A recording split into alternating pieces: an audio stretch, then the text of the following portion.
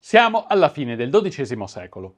Nell'aprile del 1199 il re di Francia, Filippo II, ringrazia Dio per la provvidenziale e inaspettata morte del suo grandissimo nemico Riccardo Cuor di Leone.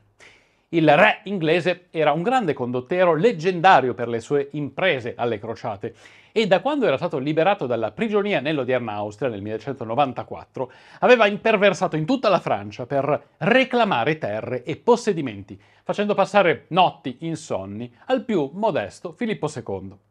Se Riccardo non fosse morto a soli 42 anni, la geografia politica dell'Europa medievale, forse anche quella attuale, non sarebbe stata la stessa.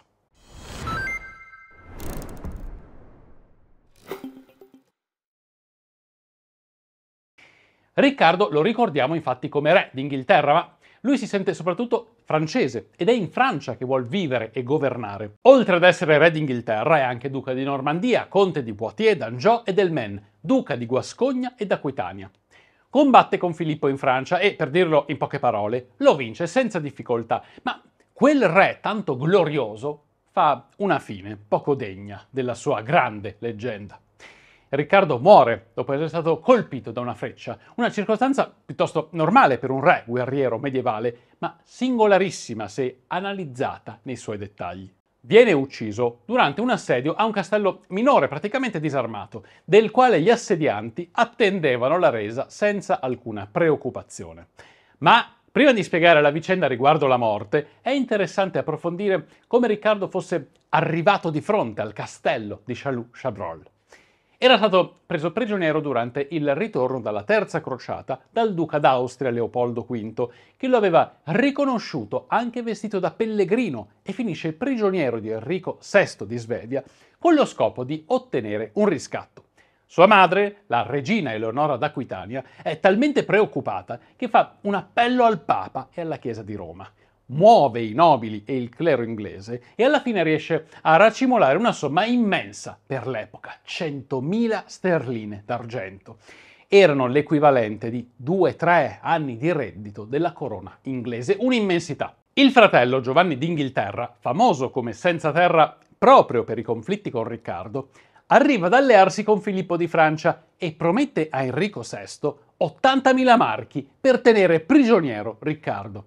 In pratica, Filippo e Giovanni se la fanno sotto che Riccardo torni a bastonarli e implorano Enrico affinché gli tenga Riccardo fuori dalle scatole. Ma Enrico rifiuta e accetta i soldi di Eleonora d'Aquitania e il 4 febbraio del 1194 Riccardo è di nuovo libero. Nonostante le ballate riguardo Robin Hood, il malvagio principe Giovanni e il buon Riccardo Cuor di Leone siano ambientate in Inghilterra, l'interesse di Riccardo per l'isola era scarsissimo. Lui era concentrato molto di più sulla ricca Francia, nella quale era nella situazione di essere un vassallo del re, ma di dialogare praticamente alla pari con lui. Riccardo, appena torna in Francia, si riprende tutti i feudi che gli aveva sottratto Filippo II Augusto, gli muove guerra e gli sottrae territori nuovi e antichi fino a quando, nel 1199, tramite degli accordi diplomatici, ma soprattutto a una serie di battaglie, arriva a stipulare una pace di 5 anni e la cessione di altri territori. Insomma, Filippo, dove mette in mezzo le spade con Riccardo, perde, ma ha 5 anni di tempo per riorganizzarsi e sperare che Riccardo si accontenti di tutti i possedimenti francesi che ha già. La situazione è stabile, con una significativa parte della Francia in mano inglese, ma è solo l'attesa di una nuova guerra che si sarebbe svolta con ogni probabilità alla fine della tregua quinquennale. Poco dopo gli accordi col sovrano francese, Riccardo raggiunge la regione di Limoges, Limosino in italiano, dove il visconte Ademar V, suo vassallo, si era ribellato. Riccardo Cuor di Leone devasta le terre, incendia i paesi e uccide i ribelli. In brevissimo tempo la rivolta viene quasi del tutto sedata, poi raggiunge il piccolo castello di Châlus-Chabrol, già praticamente disarmato, per annetterlo al piano di riconquista. Il forte era assolutamente secondario rispetto alla rivolta già sedata nei pressi della capitale, Limoges. Il motivo per il quale Riccardo e il suo esercito raggiungono un paese tanto insignificante è però curioso e oggetto di dibattito storico. Alcuni sostengono che Riccardo volesse placare gli animi dei ribelli anche nelle zone più periferiche, ma più probabilmente il re, che era sempre a caccia di fondi per finanziare il suo esercito, fosse lì perché gli avevano parlato di un tesoro di epoca romana scoperto da un contadino. Riccardo era giunto a reclamare l'oro perché questo era il diritto di un sovrano feudale. Sì, questo era un diritto conclamato, altro che ius prime noctis. Ma queste sono ipotesi che ormai non potremo mai più accertare. Il 25 marzo del 1199 Riccardo cammina di fronte alle mura del castello perché sta ispezionando il lavoro dei suoi zappatori. È talmente tranquillo che non indossa una cotta di maglia né a l'elmo, praticamente cammina come in tempo di pace, altro che assedio. Le difese del castello sono talmente irrilevanti per il suo esercito che neanche le considera, ma di tanto in tanto qualche contadino dalle mura lancia una freccia verso gli assalitori. Lo fanno per tutto il giorno, poi forse con l'oscurità si fermano per non sprecare quelle poche munizioni che hanno. Insomma, il re, un uomo per il quale soltanto 5 anni prima era stato pagato un riscatto astronomico, passeggia assolutamente tranquillo che non possa accadergli nulla.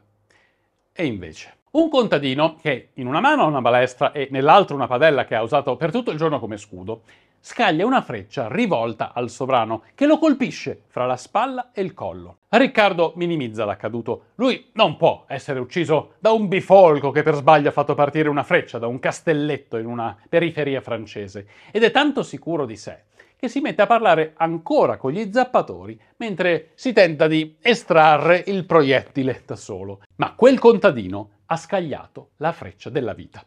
Il re raggiunge la sua tenda, viene chiamato il chirurgo e questi riesce a estrarre il dardo con enorme fatica, ma il danno ormai è fatto. Quella freccia forse non viene estratta del tutto, forse sì, ma comunque la ferita va in cancrena. Il re inizia a star male, la corte è incredula e lui stesso è incredulo, ma nel giro di poco tempo si capisce che la febbre e il colore della pelle non lasciavano scampo a Riccardo. Cuor di Leone sarebbe morto di lì a breve. Il condottiero però ha un ultimo slancio di generosità. Chiede che il balestriere, il cui nome era Pierre Basil o John Sabroz o Dudot o Bertrand de Gourdon, il nome cambia in base alla cronaca, che nel frattempo si era arreso insieme a tutti gli occupanti del castello di Châlus-Chabrol, gli fosse portato al cospetto. Riccardo fa un gesto incredibile, perdona l'uomo e gli regala 100 scellini. Il 6 aprile del 1199, re Riccardo Cuor di Leone, un conquistatore in grado di sconfiggere i più forti eserciti della terra, fra la Francia, la Terra Santa, Cipro, la Sicilia e l'Europa, muore tra le braccia della madre Eleonora d'Aquitania. Pochissimo tempo dopo, con ogni probabilità, ma di questo non siamo sicuri, il balestriere viene arrestato contro le ultime volontà di Riccardo. Il povero contadino viene scorticato vivo e impiccato. Com'è usanza medievale, le spoglie di Riccardo vengono sepolte in luoghi diversi. Il cuore viene imbalsamato e sepolto a Rouen, in Normandia, le viscere a Châlus-Chabrol, dove muore, e il corpo ai piedi della tomba del padre, nell'abbazia di Fontevraud, nell'Anjou. Naturalmente nessuno pensa a portare nessun pezzo del corpo in Inghilterra, quella gelida Albione, che non interessava né a Riccardo né tantomeno ai suoi vassalli, ma solo a Giovanni Senza Terra, che si trova infatti a governare grazie alla provvidenziale morte del fratello maggiore.